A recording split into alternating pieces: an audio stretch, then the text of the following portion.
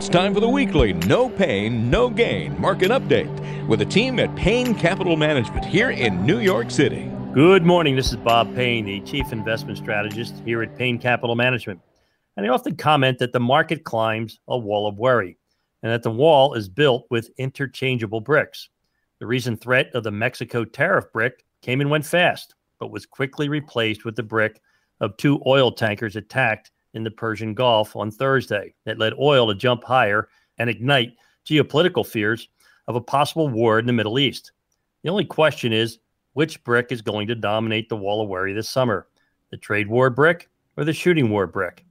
Meanwhile, uncertainty over tariffs and now oil remains a key driver in the belief of investors that the Federal Reserve will cut interest rates later this year.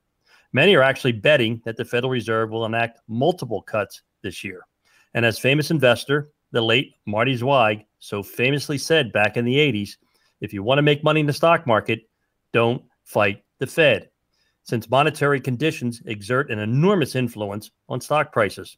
Indeed, the monetary climate, primarily the trend of interest rates and Federal Reserve policy, is the dominant factor in determining the stock market's major direction. So why is that? Well, for two reasons. First, falling rates reduce the competition of stocks from other investments, especially bonds. And second, when interest rates fall, it costs corporations less to borrow, and as expenses fall, profits rise. Similar sentiments were expressed this week by hedge fund billionaire Paul Tudor Jones, who also thinks the Federal Reserve will be cutting rates later this year and the stock market will be headed to new highs. And he believes that investors should adjust their portfolios accordingly.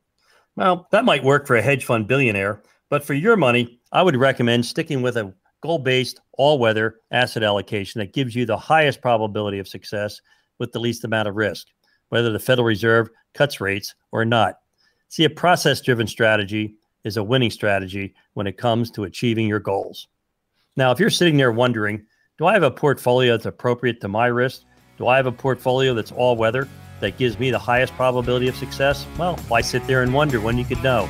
Simply text or call 844-752-6692. That's 844-752-6692.